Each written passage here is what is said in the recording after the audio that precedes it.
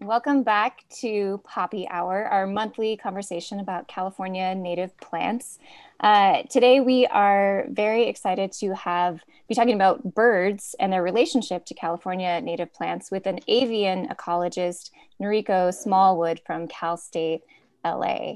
But before we jump into Noriko, who we're so excited to have, we have a special guest coming back from 6 months ago on Poppy Hour, our very own executive director, Evan Meyer. Hey, Evan. Hey, Aaron. Hey, everybody. Wow, it's Hey. good to be back in the Poppy Hour mix. Such a fun time, and thanks everybody for joining us. I've been here the last 6 months watching, like everyone, the amazing conversations that Brenda and Aaron are putting together. So thank you, Brenda and Aaron, for that. Um, I'm here kind of today to talk about a few cool things that we have going on. So the first one um, is our wildflower hotline. I think everybody probably is aware of that. It is it's this year. You know, we're having a bit of a dry season, but there are flowers to be found, and I encourage you to listen and get out there. And we might even have like the Miracle March. Who knows? We've gotten a bit of rain, so we might get a nice little bloom out there. But it's on our homepage, theodorepaine.org. You can find links to the wildflower hotline. Tells you basically all the places to go in Southern California to see wildflowers, narrated by the fabulous Joe Spano. And it's just fun to listen to him, even if you're not going to drive out to see him. He's got a beautiful cadence, and to hear him riff on the names of all these plants is pretty wonderful. And then the big thing that I'm here to talk about is our native plant garden tour. So it's kind of amazing to think that it was about a year ago, just about a year ago, that we did the last native plant garden tour, which was my first encounter with Zoom ever. And we did a 2-day extravaganza of gardens hosted over Zoom, a Zoom garden tour. Margaret Oakley and Philip Otto were the ones who pulled that amazing feat off, and it was a lot of fun. And I have to say that Aaron, our very own Poppy Hour co-host,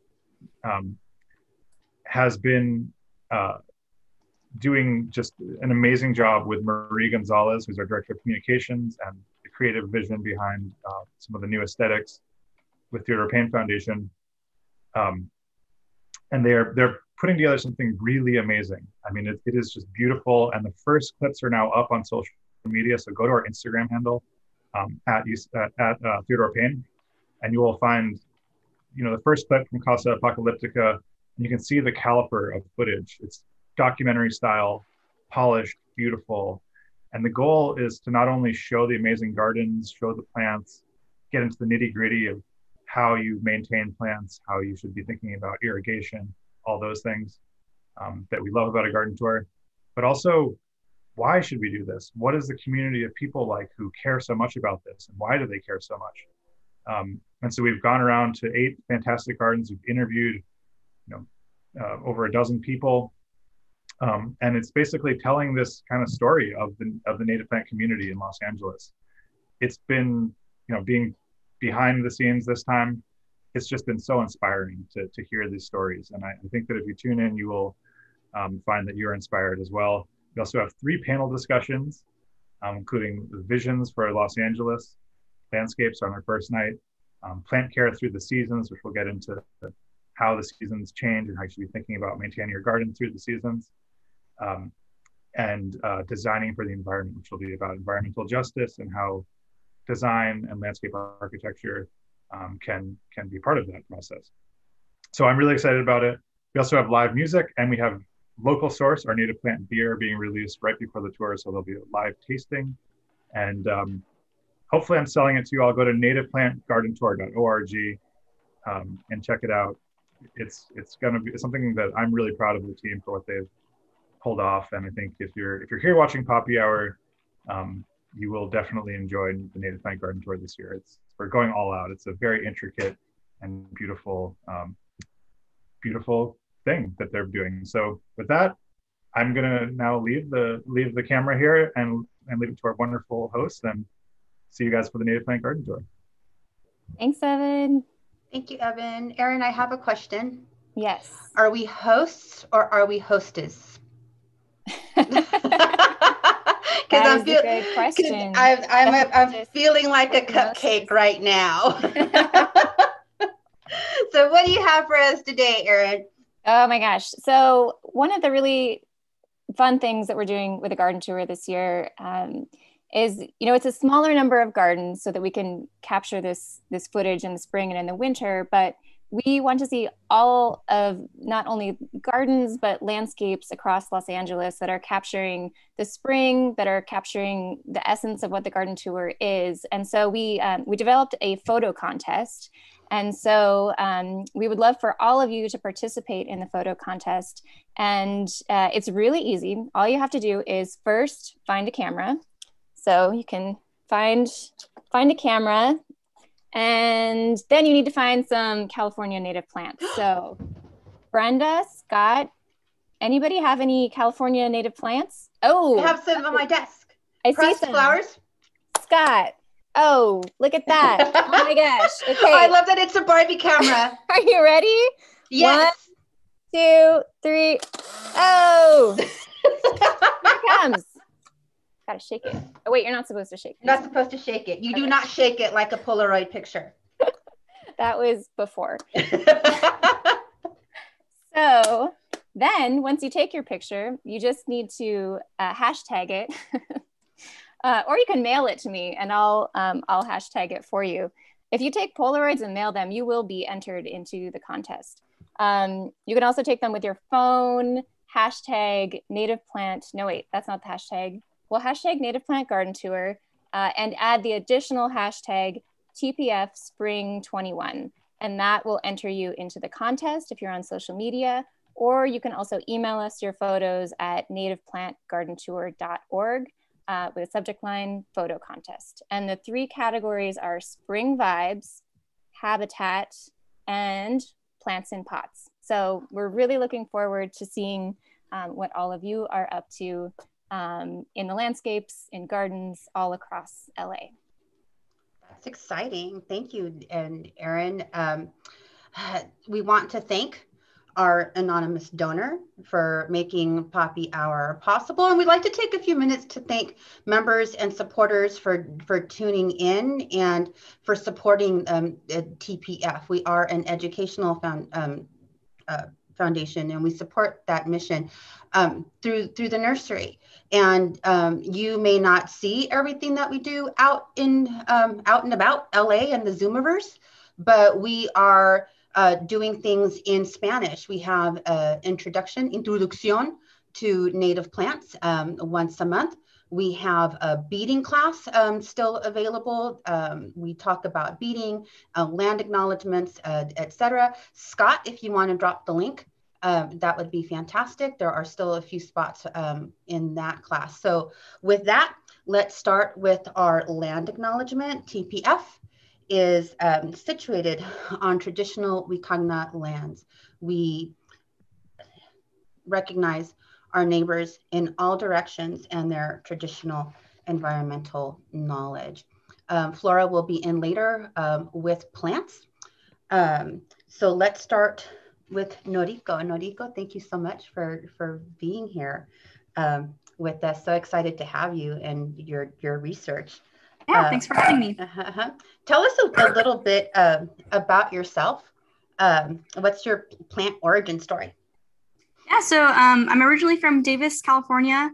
My dad is also a wildlife ecologist, so that's kind of how I got interested in this field. So, I grew up outdoors a lot, accompanying him on wildlife surveys, learning about wildlife and environmental issues. And then from there, I went to Washington State University, where I got my bachelor's in environmental and ecosystem sciences. And then that's when I kind of discovered that I wanted to go more into the field of urban ecology, which brought me to where I am now at Cal State LA as a master's student in Dr. Wood's lab. And that also is where my love for native plants kind of came in.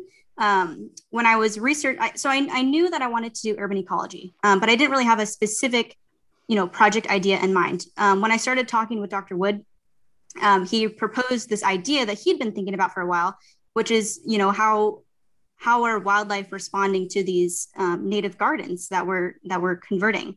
And I got super excited about that project. I thought it was a wonderful idea. And that's really what sparked, me researching native plants and growing my own native plants and becoming excited about my project.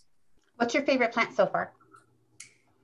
I have to say manzanita. It's always been my favorite plant. Any specific species or just in general?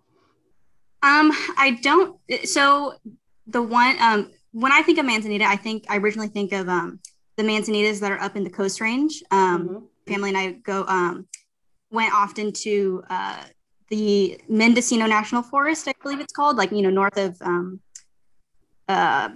Point Reyes in the Bay Area. And there's manzanita there. I don't know the species, but whenever I think of manzanita, I think of those manzanitas up there. White sage, which is another favorite. You get into this valley and you immediately just smell all this wonderful white sage. So those are my two favorites. That's great. Family memory and that olfactory memory. That's fantastic. So why are you focusing on urban settings? You went over it a little bit, but why urban?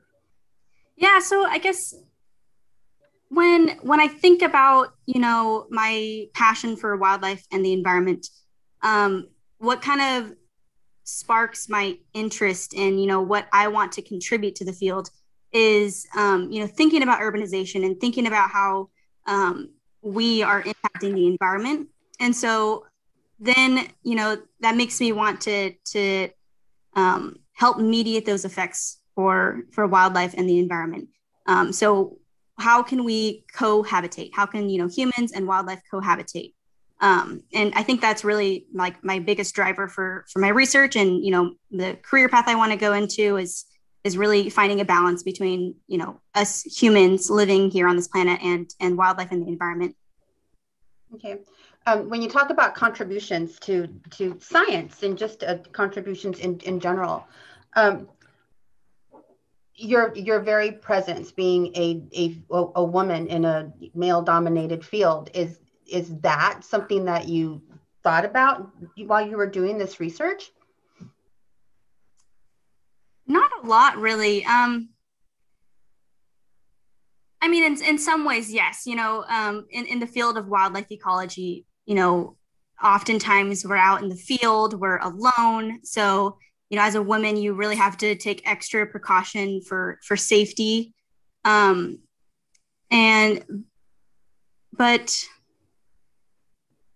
yeah, other than that, I mean, I believe in equality, and I've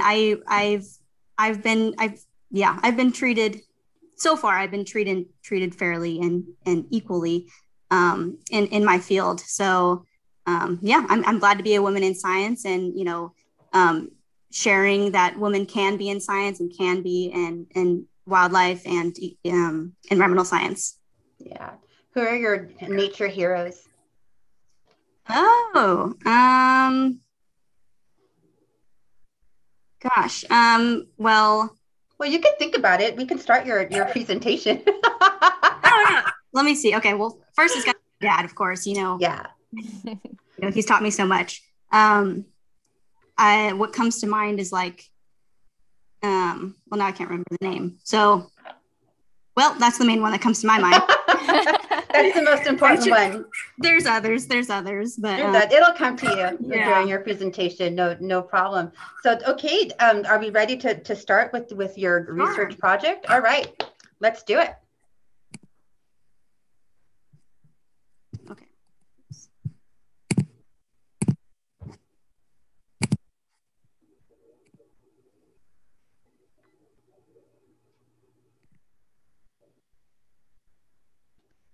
Okay, you guys can see this okay? Yes, ma'am. Looks good. Let me move the faces. All right, yeah, so today I'll be talking about my master's thesis project, which is on the influence of native plants on urban wildlife in Southern California residential yards. My name is Noriko Smallwood, and I'm a part of Dr. Eric Wood's lab of avian ecology and conservation at California State University, Los Angeles. What I'm showing you today are some of our preliminary results. We're not quite finished yet. So I kind of already went over my background a little bit. Grew up in Davis, went to Washington State University. I'm here now at Cal State LA. In addition to being a grad student, I'm a consultant at Vargas Environmental Consulting. And my biggest hobby is wildlife photography. So you'll be seeing a lot of my photos today. This here is a picture of Tule elk in the Carrizo Plain National Monument, and a picture here of a red-tailed hawk in the Santa Monicas. That's an amazing photo of that hawk, Noriko. Yeah, it's nice. And you know what? The red-tailed hawk gets all the credit there. Okay, so for some background, urbanization is increasing worldwide. And this is creating megacities such as here in Los Angeles. So this map here on the right shows all of the remaining natural open space. So anything that's pink is remaining natural open space. And to orient you, Theodore Payne Foundation is that blue dot there on the top left. And the big chunk of pink on the top of the screen is the San Gabriel Mountains. And then on the left is Griffith Park. So as you can see, there's really not a lot of natural open space remaining here. And what is remaining is highly fragmented. So as a result, we've noticed that bird abundance in North America is decreasing rapidly. And so there's really a push to understand how wildlife are responding to these urban environments and how we can, help this problem. And so in particular, here in LA is home to hundreds of bird species. And it's also especially important habitat for overwintering migrant birds, such as this white-crowned sparrow. And so again, their response to urbanization is poorly understood. So much of LA's urban land cover is neighborhoods, actually with residential yards. It makes up a large portion of that urban sprawl. But these yards are often landscaped with exotic trees and shrubs, as well as lawn, lush manicured lawns, such as what's in this picture. And so this is kind of more of a traditional approach to landscaping. And I'll be referring to these types of yards as traditional yards throughout my talk. However, there's a recent trend to convert these traditional yards into yards with California native plants. And so as you can see, here's an example of a yard that was converted, and now it has a whole bunch more variable habitat in the yard. So beforehand, in this yard that was just lawn and trees, you really only had two layers of vegetation. And the bottom layer was, basically one plant species. And then the top layer was maybe a couple species of trees. But now with this California native plant or native yard, we have a really dynamic ground layer with a whole bunch of dirt and debris and leaf litter, which are, resources for tons of different animals. We have a shrub layer with many different species of shrubs that can be utilized by many different species. And then again, we have that tree layer. Noriko, I have a question. I can see the mountains in the background, so I'm assuming those are the San Gabriels. So yep. This is Altadena, Pasadena. Correct. Okay. All right. Would this be considered urban wild interface or urban? That's a great question. Yeah. So many areas up there, Pasadena, Altadena, I would say they're urban. The term that you used, urban, natural interface. A lot of them are up against Eaton Canyon and right up against the San Gabriels. And so you're definitely going to see that influence of the mountains in these yards. And that's one of the reasons why I love Pasadena. There's tons of wildlife there. So that is going to be an influence. If you're in the city center, you don't get that influence of a nearby open space. Usually, maybe if you're next to Griffith Park or something, but a lot of that area is just very highly urbanized. Thank you.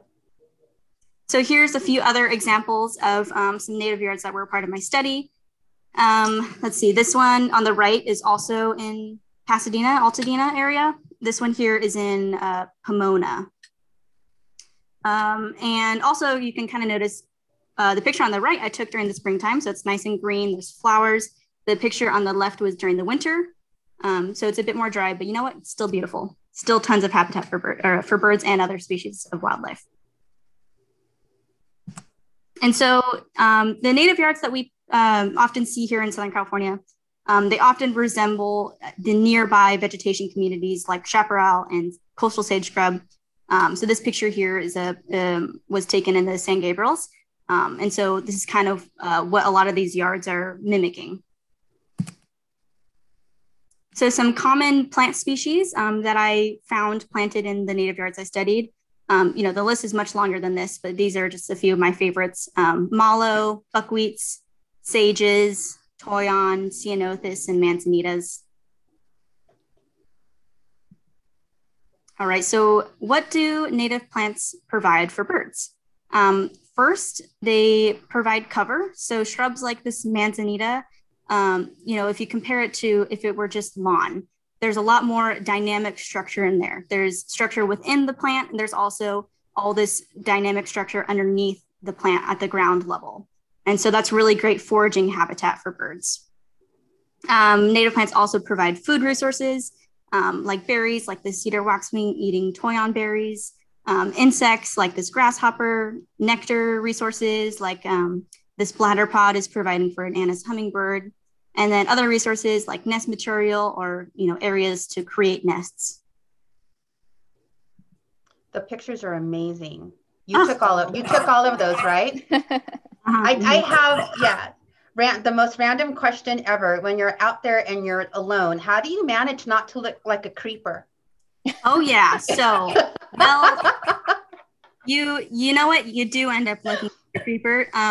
I wore an orange safety vest to kind of like show people that I was doing work. But yeah, it's definitely weird to be out there with binoculars, and a big camera with a big lens. With binoculars looking like it looks like you're looking into people's houses. So it's really odd. But you know what? If someone comes up to you, you're nice. You say, you know what? Yeah, I'm surveying birds. And they're like, oh, okay. She's a weird birds. Yeah. So yeah, I think a safety vest helped, but this is a common problem with wildlife ecology work. We're always looking like weirdos out there, but you just have to embrace it. Embrace the weirdo. And the safety vests. No one shoots at the orange, right? Yeah, I hope so. I sure hope so.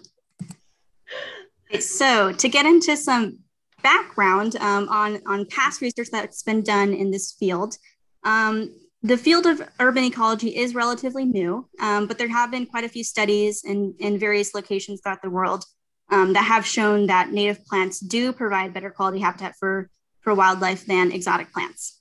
And there's been some research on, native plant wildlife interactions in Southern California, but there's definitely still a lot of unanswered questions. So some of these studies that have been done down here in SoCal are found that there's greater insect abundance and richness in yards with native plants. And also a recent study out of my lab found a positive influence of street tree density and birds, and also some cool associations between, foraging birds and California native trees. So the street trees are any street trees or just native street trees? So they found that birds really liked native trees, but they also found that there were some species of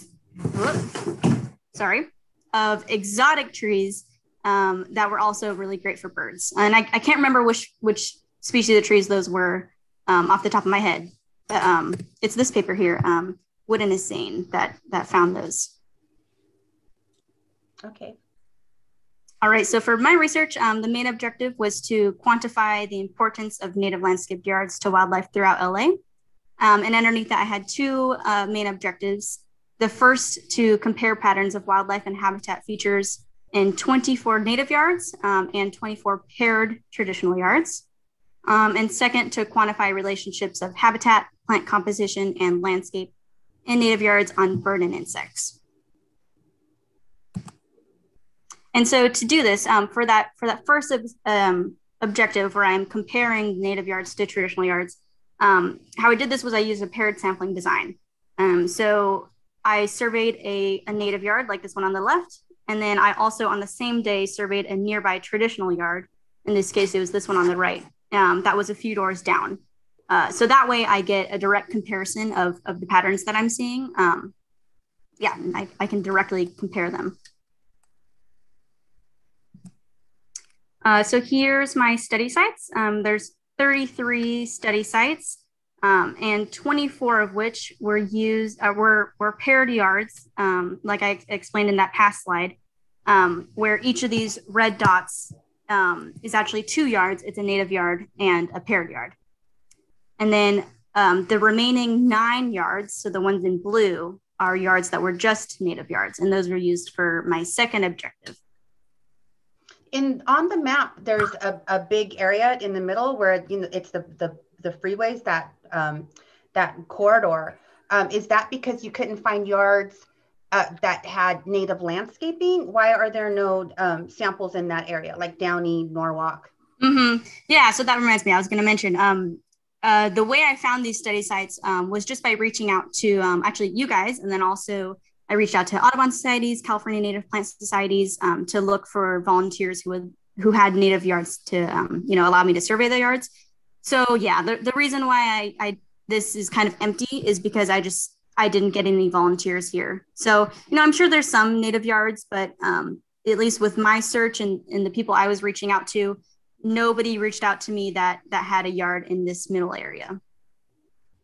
Okay, thank you. Everyone that's asking questions on YouTube and in chat, we will get to your questions at the end of the presentation, but keep them coming, please. And then each yard was surveyed 3 times between last October and this month. And then this was to account for the variation of wintering birds. And at each yard, I did 20-minute bird surveys where I recorded all the bird species that were using the yard. They had to be in the yard, so anybody flying by or next door did not count. And then I also recorded what plant species they were using as well as their behavior. So for example, I would say here that this lizard goldfinch was, it was hopping around this golden currant, and then this Allen's hummingbird was perched on this sugar bush. I also did insect surveys in each of the yards. These were observational timed area searches where the time of my survey depended on the size of the yard and the availability of flowering resources. And I recorded numbers of bees, butterflies, hoverflies, flies, and wasps. So just flying, pollinating insects. And then I also did vegetation surveys in each of the yards. I estimated percent cover of tree, shrub, lawn, bare ground, and a few other variables. And I also identified all the species of plants in the yard and their relative abundance in the yard. And this was to see, these vegetation surveys were to see if there's any kind of, associations between wildlife and the plants that are in the yard. All right, so getting into some results. These first graphs are showing that I found significantly more birds and more bird species in the native yards than the traditional yards. Hooray! Yeah, I know, this is kind of like the most exciting find. Was that a surprise, or was that just verifying what you thought? Yep, just verifying what I thought. From my first few surveys, I could definitely tell a difference. But what's exciting about it is that this really hasn't been done in SoCal. So it's really, exciting to see these same kind of results that, native yards are awesome for birds. So I'm going to quote you on that. Native yards are awesome. Noriko Smallwood. Yes. It's so true. There's been a lot of research on this in other places. But to actually have this data for LA is just, it's so cool, Noriko. Yeah. I'm just as excited as you guys. So this graph on the right is comparing total bird richness in the yards, in the native yards versus the traditional. So of course, we're seeing more bird species in the native yards than the traditional yards. And then we're seeing a similar trend for total bird abundance. This here's an Allen's hummingbird, and it was one of the most common bird species that I found in the yards, both the native and the traditionals. All right, so looking at the results so far on our insect surveys, we're actually seeing no significant differences in insect abundance and richness in the native yards versus the traditional yards. But this is likely due to the fact that we were surveying in the winter. So it was colder and there weren't a lot of flowering resources out, and therefore there weren't a lot of insects out. We were originally planning on having me go out, in last spring and summer, and then into the fall and winter, but COVID. So this is when I was able to do my surveys. And so as you can see, like there's just a lot of zero values, and these are surveys where I didn't see any insects in the yards. And so, yeah, so we're not seeing any significance now, but these, if this were done, with different methodology during a different time of the year, you might see different results. Okay, and then one cool pattern that I found was that in the native yards, the ground cover was heavily used by ground foraging birds. From all this shrub cover and the ground that's underneath with all this wonderful leaf litter, dirt, and debris. I really noticed that the ground foraging birds love to forage underneath these shrubs. So birds like dark-eyed juncos, white-crowned sparrows, hermit thrushes, and California towhees. Those towhees are just so amazing. Yeah, actually, this picture of this one right here, it was actively it was doing that little towhee dance where it jumps forward and scoots back, and it's rummaging around. Yeah, the towhee two-step. Didn't we do the towhee two-step? We did.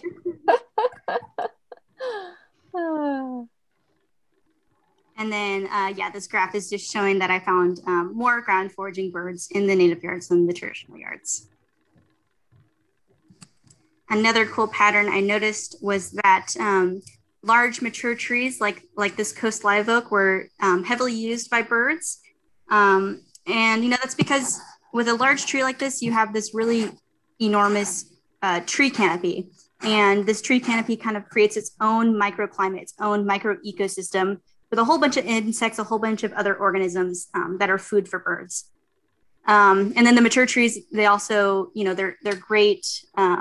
There's great spots in there for nesting, for perching, for hunting out of. And so, for example, you'll often find birds like ruby-crowned kinglets in, foraging in the tree canopy. Mature trees are really important for cavity nesters like acorn woodpeckers. And then my pictures here of the song sparrow and northern mockingbird are showing, that they're perched on top of these trees, singing, calling, and then maybe some other birds, they're hunting from these perches.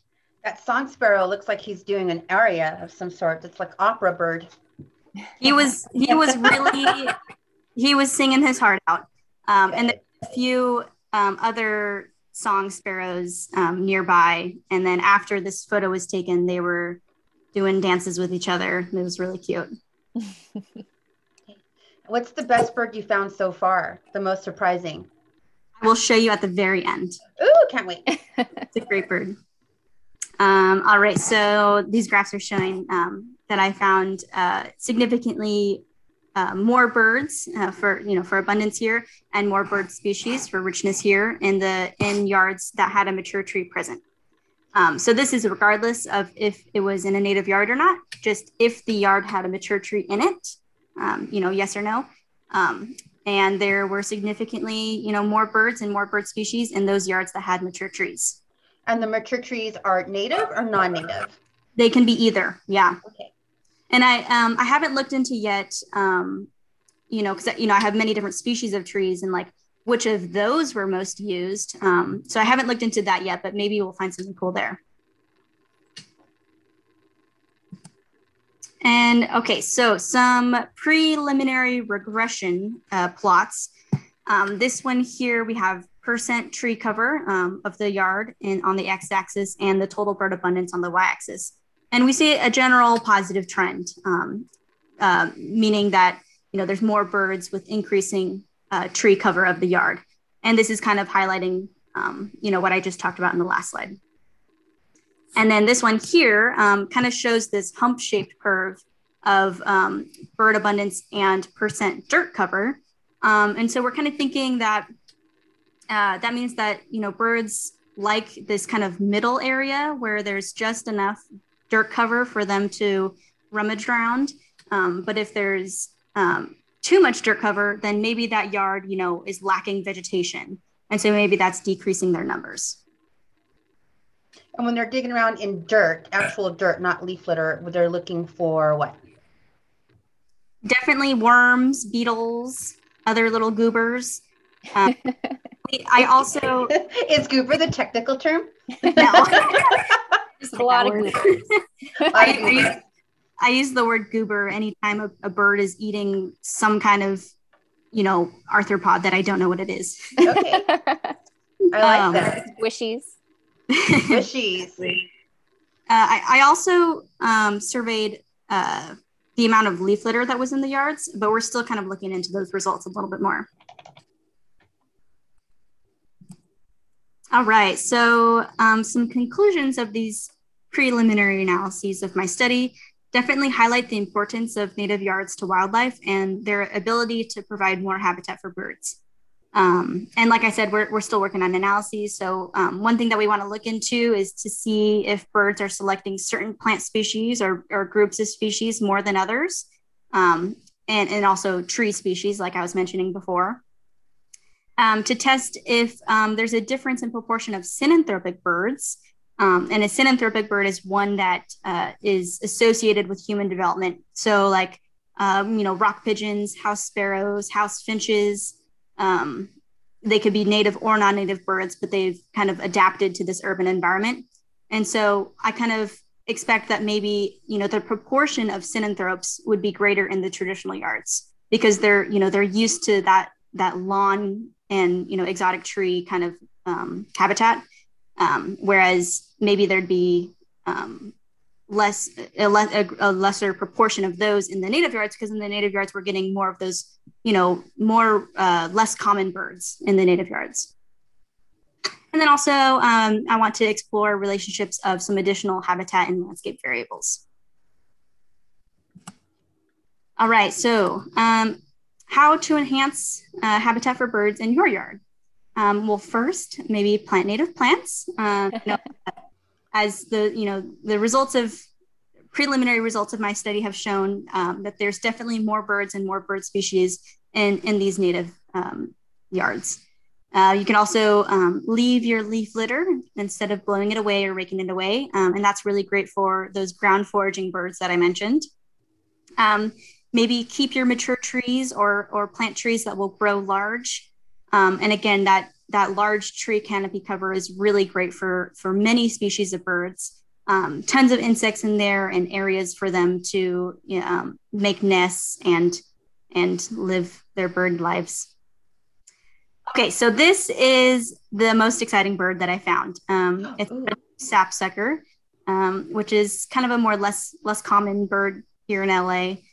It was found in Altadena, and it was on an Engelmann oak in a native yard, and during my survey. Then I got his picture when my survey was finished. So that was wow.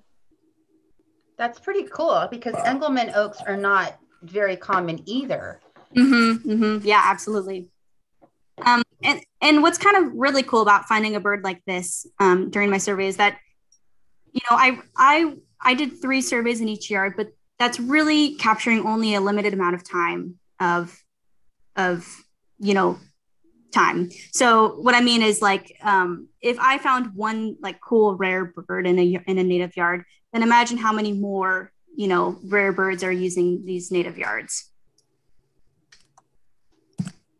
Okay, so I'd like to acknowledge Dr. Wood and the Wood Lab for their continuing help with my research, Pasadena Audubon Society for helping fund my project, and especially thank you to my participants for allowing me to survey your yards. And then I'd also like to thank Theodore Payne Foundation for having me on today, and also for also helping me find native yards. Glad we could be of a little of assistance there. Oh, you were a ton of assistance. Fantastic. So let's get to some of the questions from chat.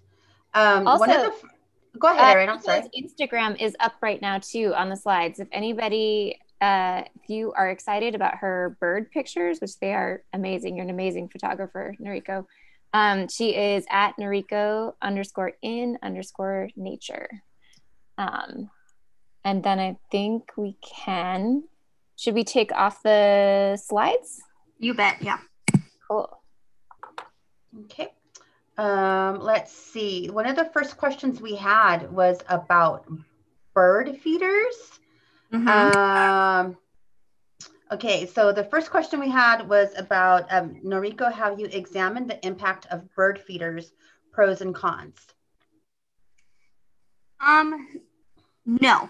I did have a few yards that had bird feeders, and what we're gonna have to do there is adjust our numbers a little bit to account for the increase in birds that we found in those yards.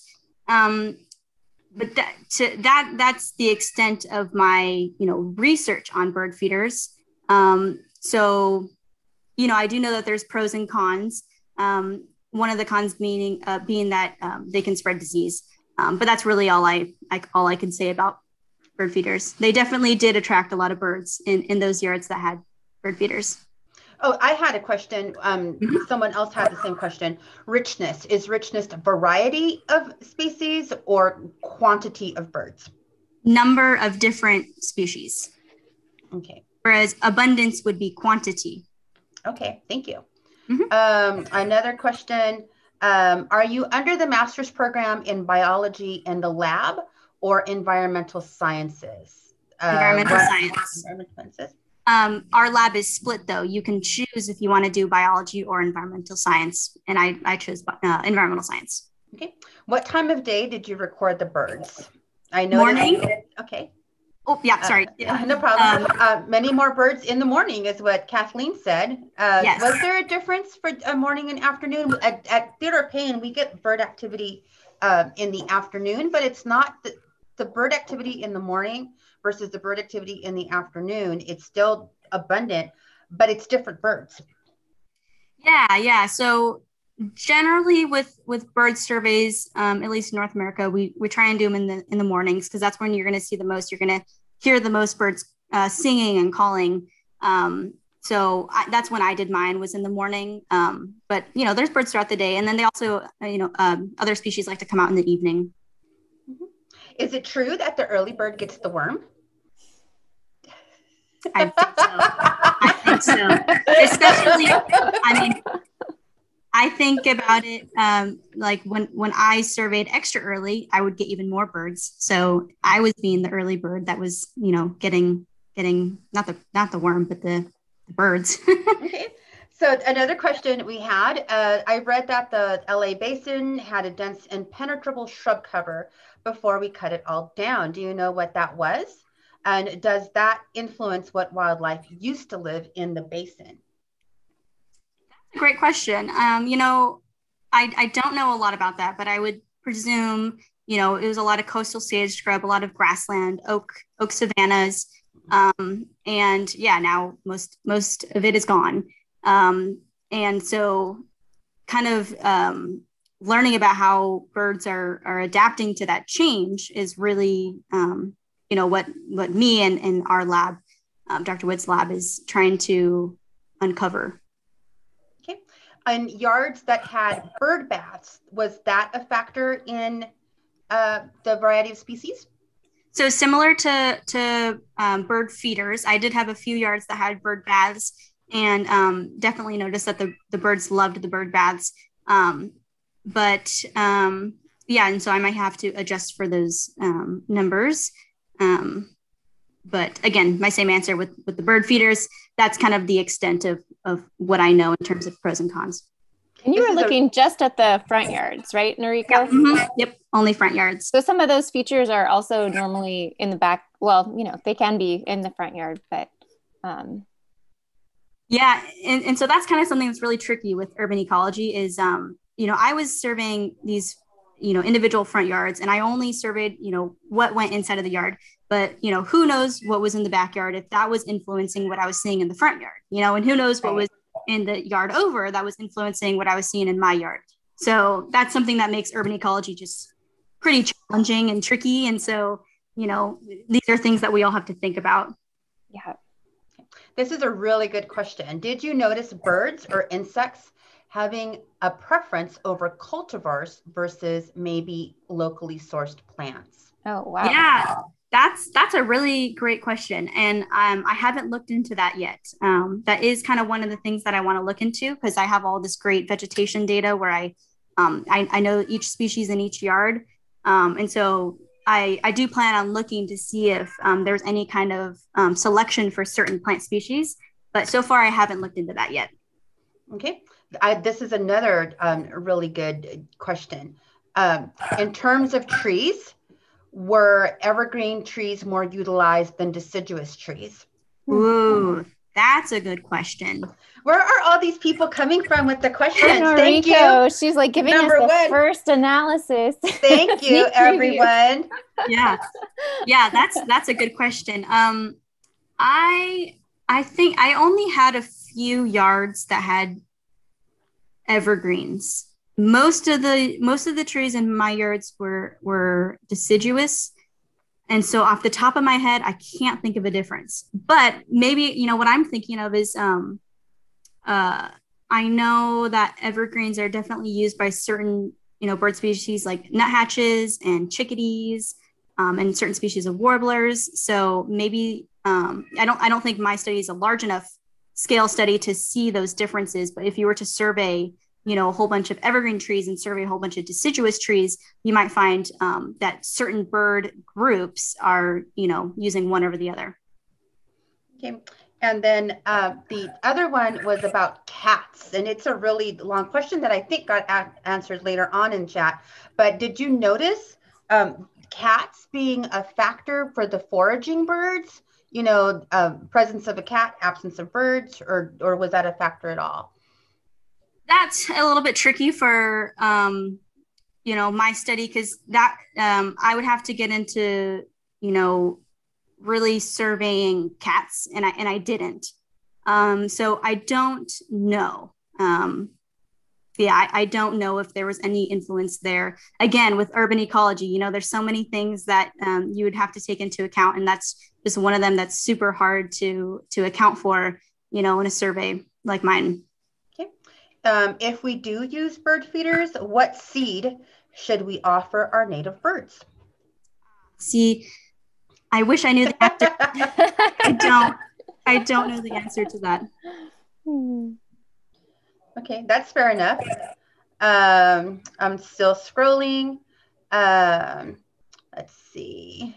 Seed in one of the great ways you can provide seed for your birds is through maintenance. So after your plants flowers are done flowering, often people will cut off, will deadhead, just cut off all of the seed heads. And if you can leave those on for a couple months after the flowers are gone, then you have just, natural bird feeders. It's a really, really great way to feed the birds. And so they're getting cover at the same time. And it also, I think, helps with some of the worries that there are about the diseases that could be possibly spread at bird feeders, because you get usually a cluster of birds of the same species swooping in, eating the seed, and then heading out. Okay. Question about bird diversity. I just lost it. There's a lot of writing on the side of the thing here, but the question was something along the lines of, did you quantify native birds versus non-native birds? And maybe they mean year-round residents versus the travelers. So I haven't yet, but that's definitely on my list of things to do. That's one of the things I'm going to be looking into. Nice. There it is. Natives versus non-natives. And then the other one, this is really a good question. To what extent does noise affect birds? Yeah, that's a great question. And I know that there's been studies done, but I can't think of the results off the top of my head. But I think that's another field of research that's really not explored very much, if I'm correct. So yeah, that's a great question, and that interests me to read some of those papers. But I'm sure there's maybe some influence there. Okay, this is another good one. Do you know of any studies that have looked at the impact of native plants on soil organisms and how that might impact bird richness? I can't say confidently one off the top of my head, but I do know that there's been some research done there. Okay. Still scrolling. Thank you everyone for posting questions. Another good one about proximity to nature. Does bird abundance and richness change with distance from more natural surroundings? That's such a good question. And that's something that that's like next on my to-do list is one of the analyses that I'm going to be doing is exactly that. So I think yes, thinking again about, Pasadena and Altadena and how know a lot of birds there. And I think that's, partly because the mountains are right there. Whereas if more into the city center, more away from those natural areas, you're seeing less birds, which, maybe is influenced by some other things. But I do think that there's going to be a trend there. Okay.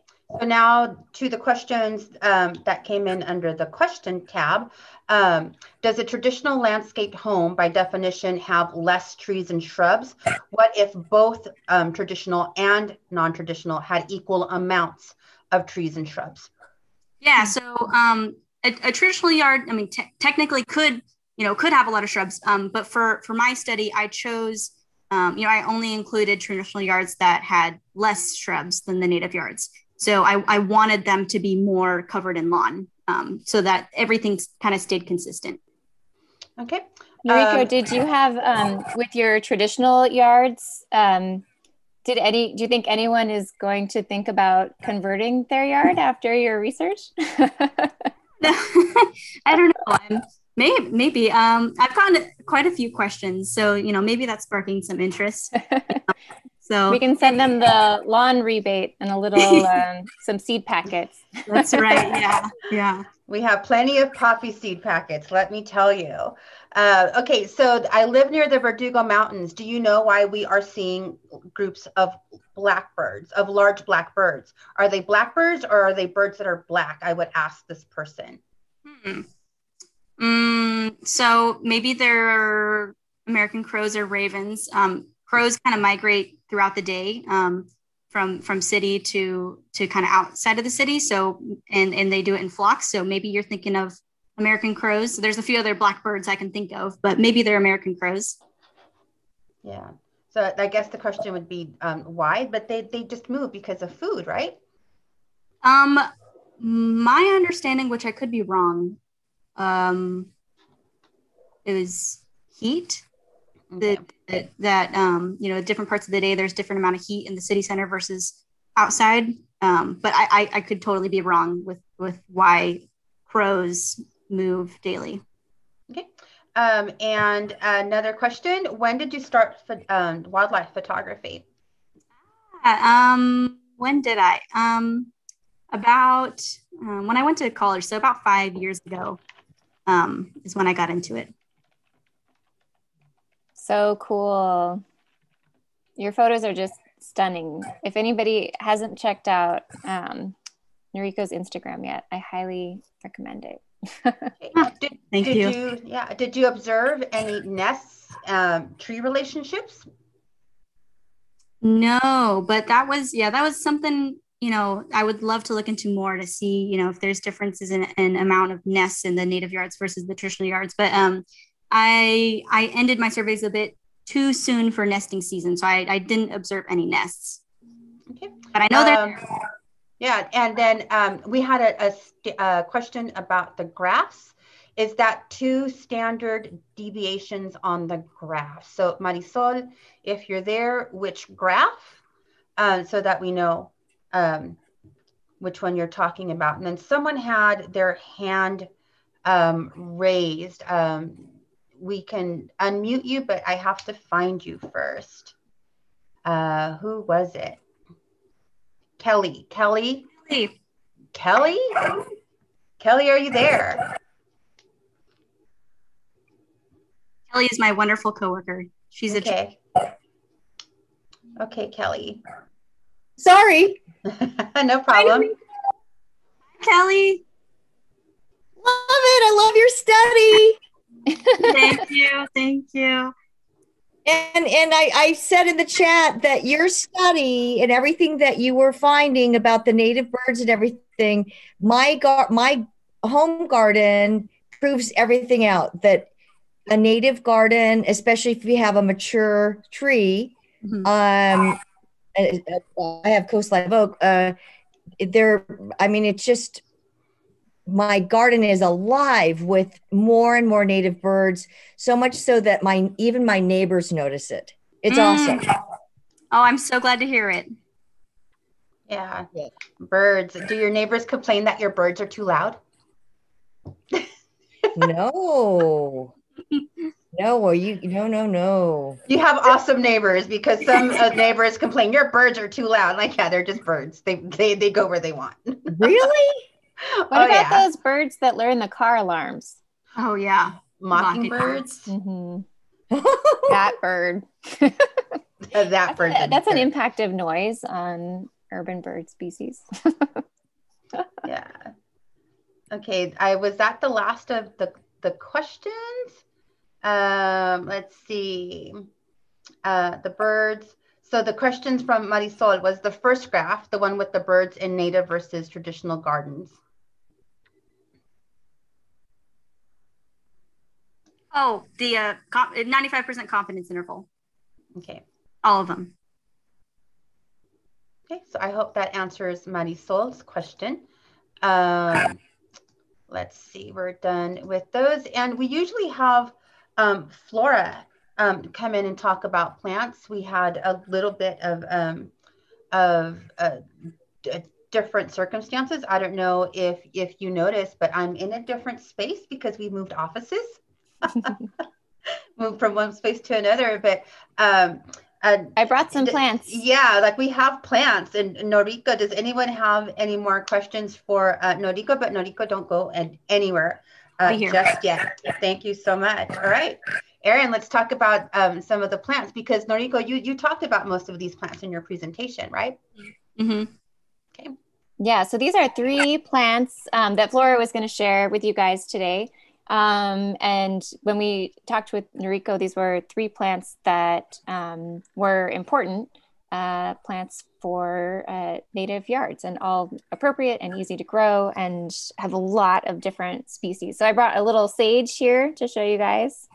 Scott, I don't know if you can spotlight the sage, but you all know what sage looks like. Here we have some beautiful sage. We have a number of different, and you saw this also in her presentation, a bunch of these varieties in the nursery. Manzanita was the other. And then buckwheat, but my buckwheat sample has gotten a little, this is the crocatum. It's a silvery buckwheat, but it's a little bit oh, it looks sad. I know, it needs water. Oh, Erin, you and your couldn't water. Make it. Yeah. So, yeah, and Andrew, Flora just sent a text saying that the salvia that we have in stock right now are the salvia columbari and salvia cardusea. Am I even saying that right? So the columbari is what? That's the chia, right? That's chia. And what's the other one?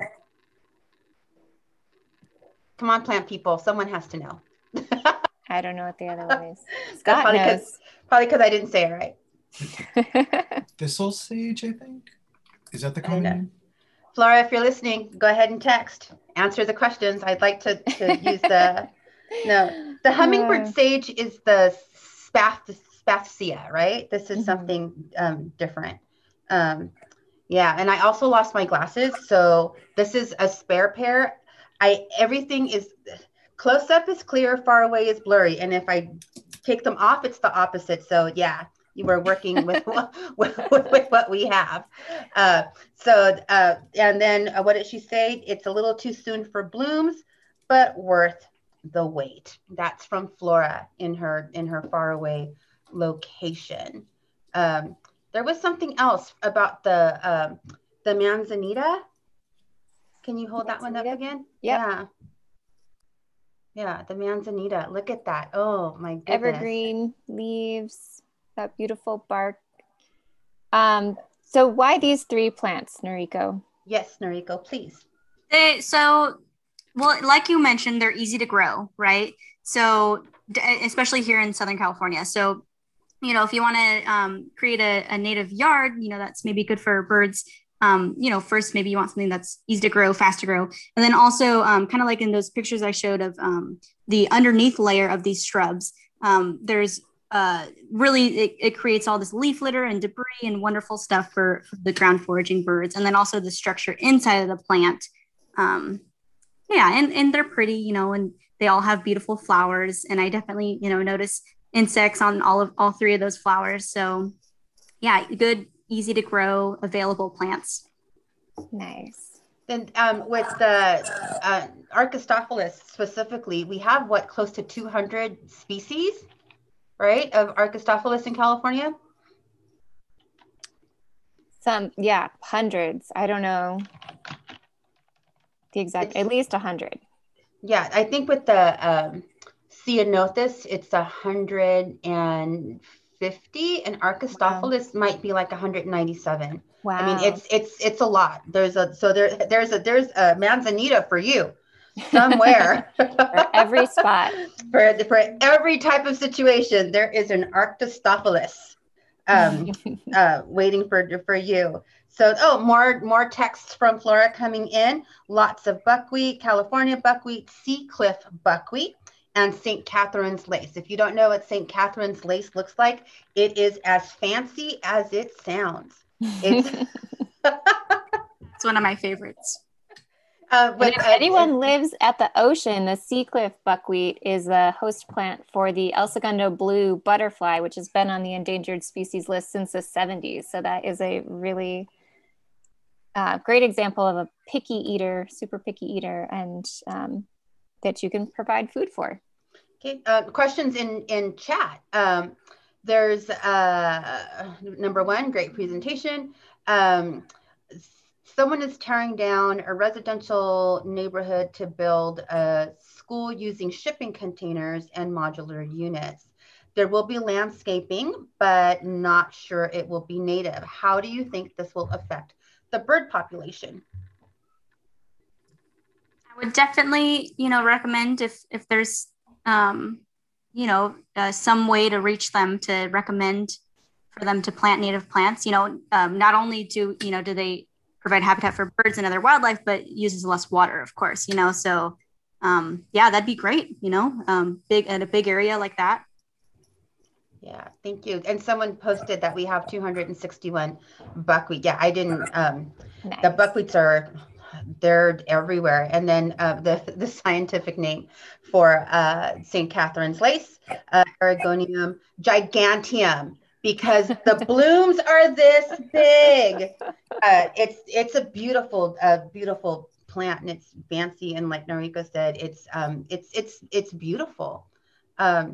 Okay. Any more? Oh yeah, there's more questions over here. Thistle sage. Yeah. So we answered that one. Okay. Any more questions for Noriko? Should we have green roofs on our homes? Green as in the color green, or green as in the idea green? Sylvia? So I know, so those are really cool. And so that's like, having, moss and other, herbaceous plants on top of your roof. Those are really cool. I know that they're really great for pollinating insects, I believe. So, but you don't see them a lot in, in California. So for some reason, they're not very popular, but definitely cool. Someone has a Ring camera on their garden. That's pretty cool to see. Rhonda, what do you see when you tune in to your Ring camera?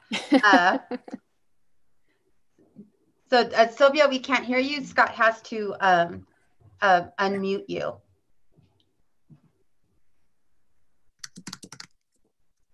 Sylvia, you're there? Oh, can you hear me? We can now. Okay. So we're doing some renovations at home, and I became very stubborn about wanting to have a green roof on my garage. Is stubborn the right word, Sylvia? Maybe you were just persistent, adamant. Yes. It's just that it came from me. Like I don't see it here in California, and here I am breaking down my garage and actually putting in like a guest house there kind of thing. And I thought, I'm going to push it now. Now's the time. And I immediately said, I want a green roof. I want the support. I want the roof to be reinforced so that I can have a green garden up there, meaning that the roof is soil basically, and you can plant anything up there. And the city blocked us, saying that it needed to have some sort of perimeter. I can't remember what the perimeter was, but it was quite big. It was maybe like almost the width of a sidewalk, which is just ridiculous, really, because then it's basically a roof with a little bit of green in the middle. and I found that really, really, really sad, because there are places in the world where they do the green roofs. I'm not sure why they're not pushed here. The excuse we got was that that it was a fire hazard without having the perimeter around. It didn't make sense to me. Well, fire makes a little bit of sense, especially if it's a wind-driven fire where you don't want to have anything that's flammable. And remember, because of the physical space where California is, we have that very unique climate that only occurs in 2% of the world. What 98% of the world does, we can't do. But the city didn't mention that. Well, yeah, and so this leads perimeter. Yeah, so this leads to another question that someone else had. Where was it? Rich, how do you encourage developers to use native plants or open space? Our open space is rapidly becoming warehouses surrounded by lantana. So to answer your question, Rich, it's not convincing developers, it's convincing your city or whatever municipality you're in, the county, the state, to require native plants be put in, because a lot of street trees, Noriko, what were the most common street trees that you came in contact with? Thank you, Sylvia, by the way. It was definitely a variety. So in the native yards, many native yards had native trees. So like, oaks and sycamores. Were they in the yard or in the parkway? Both. Yeah, both. And so if it was in the parkway, I still included that. But it's definitely a variety. And then in the traditional yards, mostly non-natives, a few magnolias and what's that one called? Camphor trees. The camphor is very common in Pasadena. Yeah. Fern pine.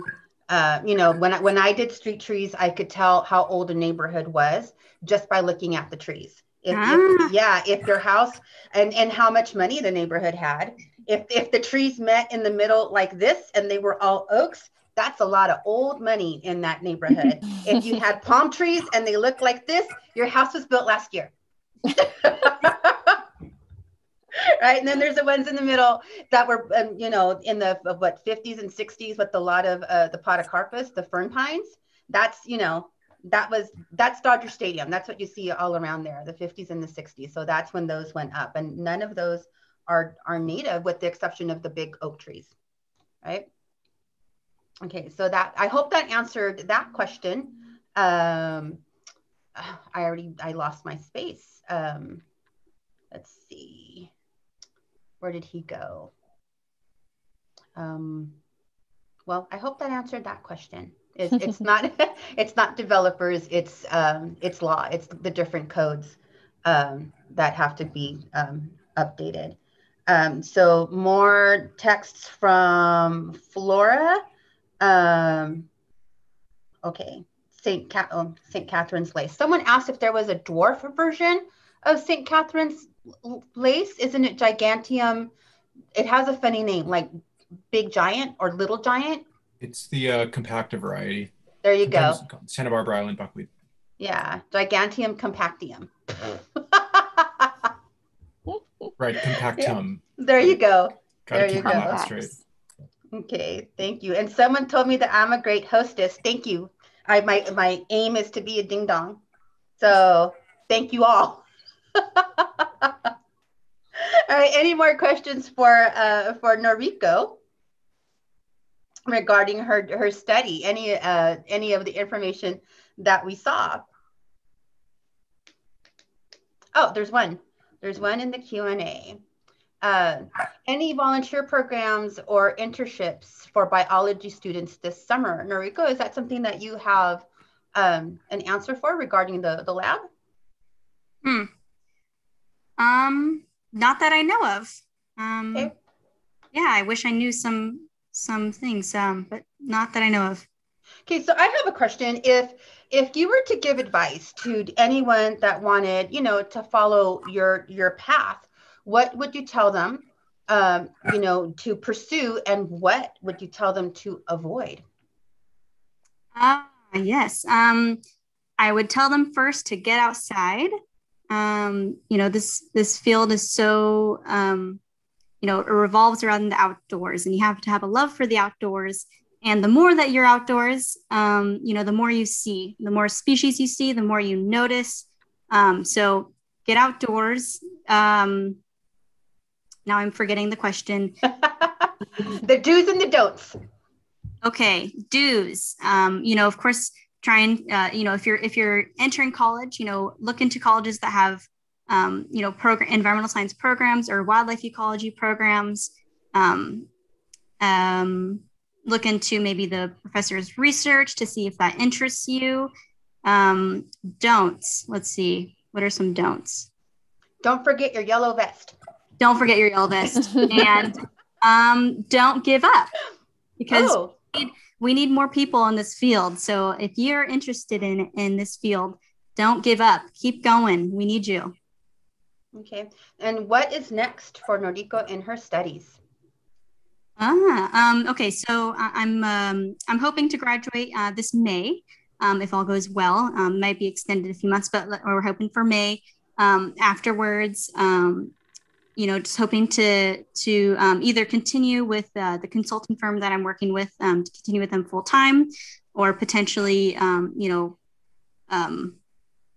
find other jobs. I'll be applying just to see kind of who bites. But yeah, and then perhaps a PhD in the future. But for now, I want to work for a few years. Okay. Awesome. And we're waiting for Flora to kind of join in the conversation. For everyone that had horticulture related questions, she's having a little bit of connection issues, but we are trying to get her on. So in the meantime, any more questions, comments about the pictures? Because Noriko, I don't know if you can see the chat, but your pictures have gotten rave reviews. I want to know, what is the most embarrassing thing that happened while you were out there taking pictures? Embarrassing. Well, and you also don't have to answer if you don't want to. Well, embarrassing in the sense where that you can laugh about it now, but. Oh gosh, there's got to be one. I mean, this wasn't in my yard surveys with my master's work, but I've gotten the police called, or we've noticed police cars pull up and watch us, out there with binoculars and looking weird. So I guess that's not embarrassing, but that's scary. Yeah. Was there contact made, or they just observed and left? Yeah. Okay. Gosh, I totally wish I had something embarrassing. I would absolutely share it, but I can't think of anything. Okay, well, maybe I don't mean embarrassing. Let's say that, the most interesting, the most memorable.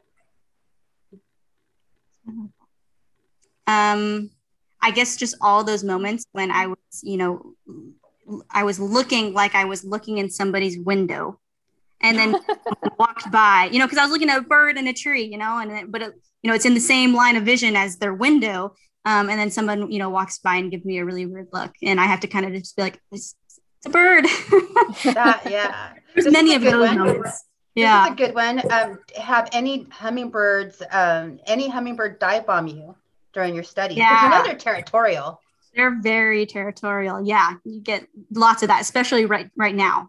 This time of year, tons of hummingbirds dive bombing, being territorial. They're so cute. We should be very happy. They're so small. Yeah, exactly. They're being incredibly dangerous. They're like torpedoes with swords. They're giant swords. Yeah, like half. What is it? Like a third of their whole body length is nothing but sword. Yeah, they're pretty scary. So, Noriko, will your study be published or otherwise available? Yeah, that's the hope. Published is the hope. Yep, hopefully happen soon. Okay, awesome. And I guess this is a Hort question. Noriko, unless you would like to chime in, do you have any advice for growing California native plants in planters for people who live in condos or apartments? Is that even possible? Scott, what do you have to say about that? Actually, go ahead and post to the chat box right now. We do have monthly native plants in containers classes, actually. There's a lot that you can grow in containers. There are a few favorites, but we like to tell people to be adventurous. We've seen some pretty cool examples of native plant container gardening with a wide variety of species. So I'll go ahead and post that. It's led by our own Flora Ito. And yeah, at this point, we're doing it about monthly. Yeah, we also have on our website the balcony mix of seeds, which are plants created specifically for containers. And if you go to our YouTube channel, last month when we had Brandy in from Garden Butterfly LA, that presentation was almost entirely on container plants. And for those of you that don't know, our poppy hours are archived and available for later viewing on YouTube. Okay, and Flora, we have several pre-potted plants available for sale at TPF. Okay, so in case we didn't mention it, next week is Poppy Days. Next week are Poppy Days. It's English is not my primary language. We have Poppy Days coming up next week. It is our spring sale where members save 15%, the public saves 10% on all plants. Make your appointment now. I don't know, Scott, if you want to drop the link to that. Thank you so much. Were there any more questions on YouTube that we may have missed? No. Noriko, is there, did you say that Allen's hummingbird was one of the birds that you saw the most frequently? Mm-hmm. Yep. Mm-hmm. That's super interesting because that is a bird too that wasn't its range originally limited like to the Channel Islands or something really. Ooh, is that so? I'm not sure. I can't remember. I'm pretty sure it's Allen's. Anyway, I'm going to look it up because if that's true, that's really fascinating that would be one of the ones that's you're seeing the most of. Yeah. So here's a question. What does Noriko do as a consultant? Yeah, various jobs with Bargus. The most common being with Southern California Edison pole replacements. So monitoring birds and other wildlife as throughout that process. So pre-construction, during construction, sometimes construction. That's the majority. Fascinating. Yeah, and that's when they're switching out what happens to the poles, the old poles that are full of acorns? So sometimes they leave them.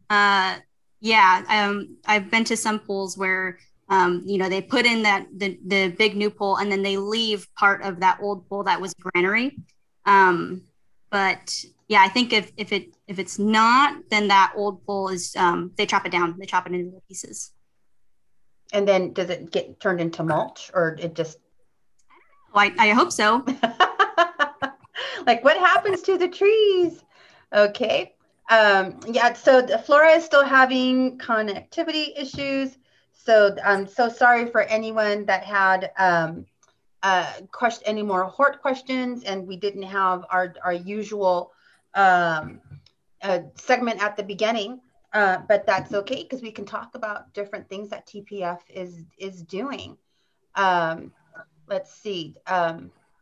We talked about the plant sale. We talked about garden tour. We talked. I have about some T-shirts to show you. Oh, T-shirts, wardrobe. Doo, Love doo, it. doo. All right, Scott, T-shirts. You see them? Yes. Oh, Look at that. there it is. The Humboldt lily. And this is one of our samples. And so we will have these, they're available for pre-order right now. And they will be, they should be arriving in the next week or so. So those orders will start shipping soon. If you want to pre-order your Garden Tour 2021 t-shirt with the Humboldt lily. Why did you choose the Humboldt lily as the this year's plant? Is it So top secret?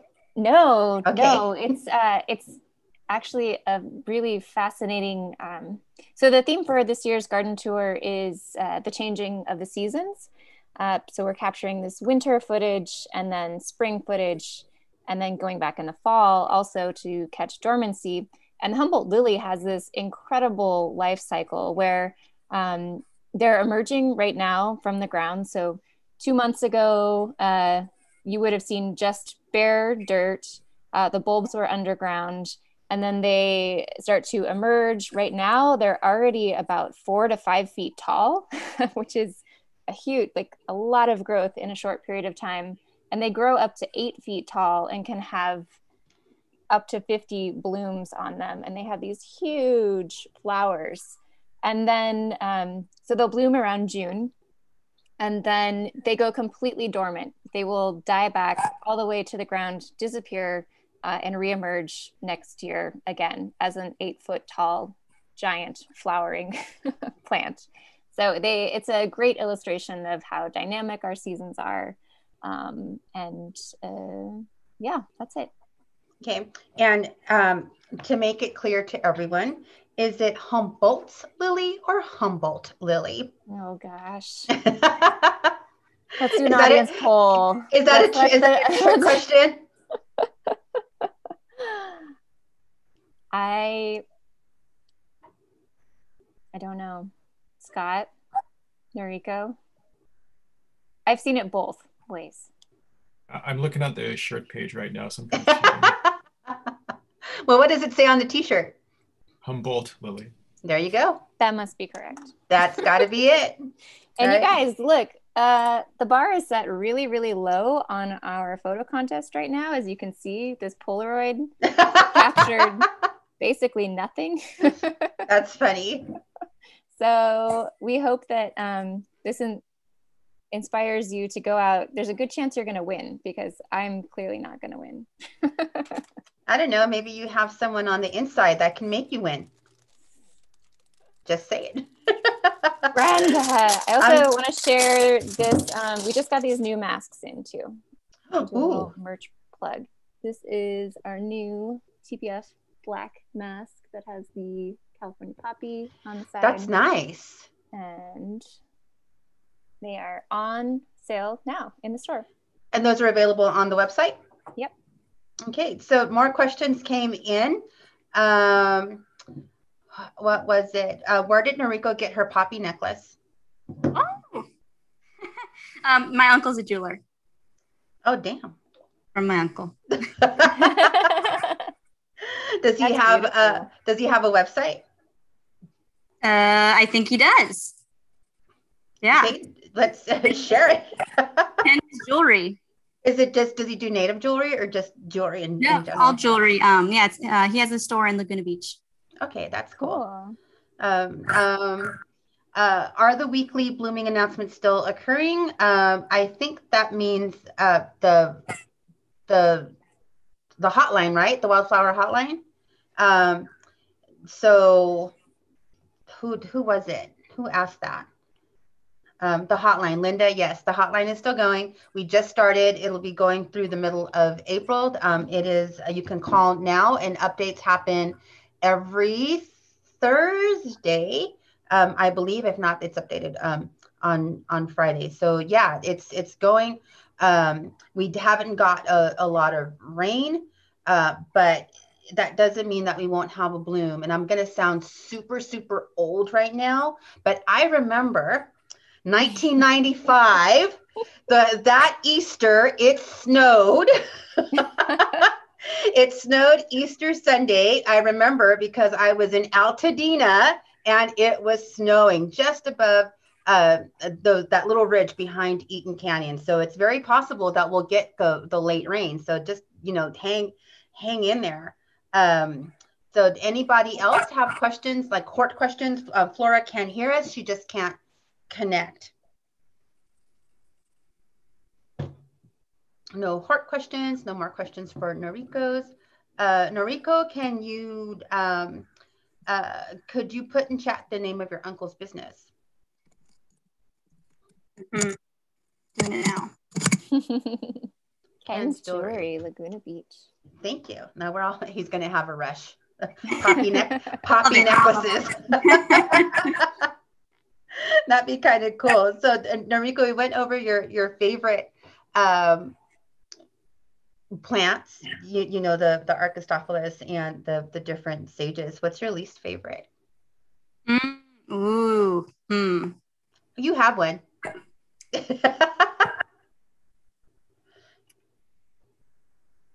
Huh. Favorite. I'm trying to think of is there one that like smells bad that I don't like? One that's pokey. One that gives you a rash. Yeah. Because those plants are sneaky. They come out of nowhere and they just, leave pokey things all over your clothes. I think I love them all. Have I ever had a bad experience with a native plant? I don't think so. Gosh, I wish I could answer. You've never stepped around a jumping cholla and experienced why it's called jumping cholla? I almost said cholla, but I haven't been poked by one, and they're just so cute. So I know they are cute. They're too cute. There is a species called teddy bear cholla, but I think that's from Arizona, right? And I'm like, yeah, that does not look cuddly at all. But okay. So question, does bladder pod smell good or bad? Anyone? I don't know. Bad, but I've never not liked the smell of it. So, but maybe I haven't been there in the right time. So yeah. It's called bladder pod just because of the shape, right? Yeah. Yeah. One of the ones that people say smells really bad is the melasma, the laurel sumac.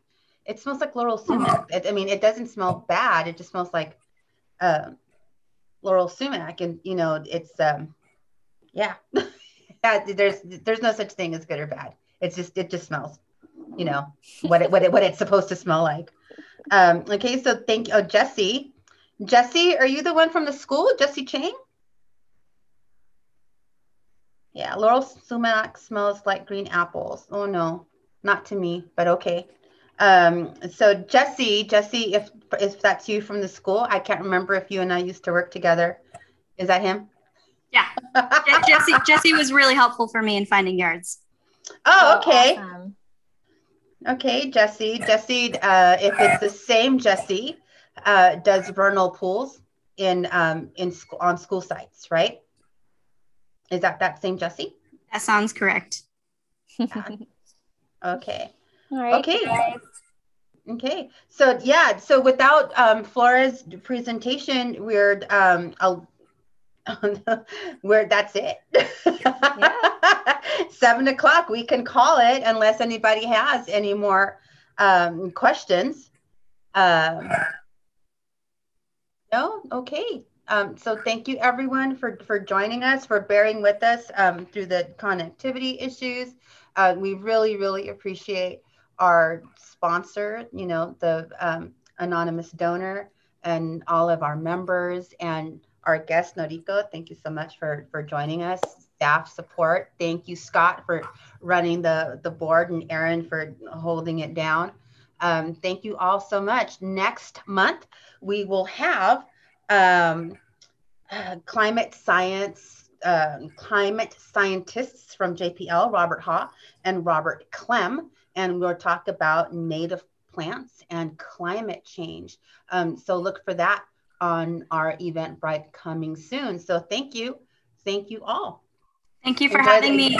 Thank you, Noriko. You were awesome. Thank you, Noriko. Thank you. It was such a joy. Your research is fascinating. We're so excited to have some data we can throw out. Right? Local data. I'm so excited. I'm so glad to share it. Awesome.